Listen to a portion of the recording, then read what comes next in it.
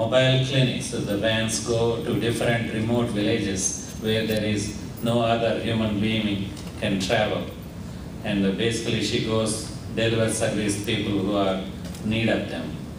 She does cancer detection program, cancer care to the patients, free medicine, pregnant women care, antibiotics, and cataract surgeries, dental hygiene, and there are more than 2 million people have been covered through her mobile hospitals and standalone hospital, free hospital.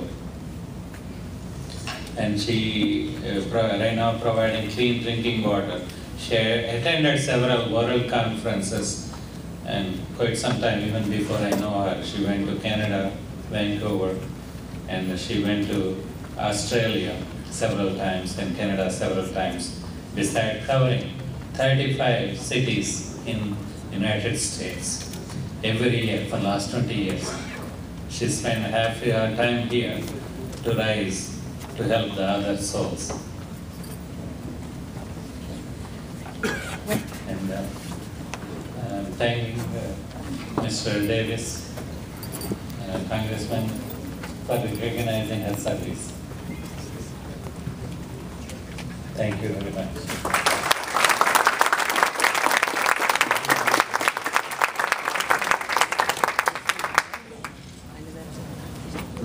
Now the next item is PowerPoint presentation of Amma's selfless service.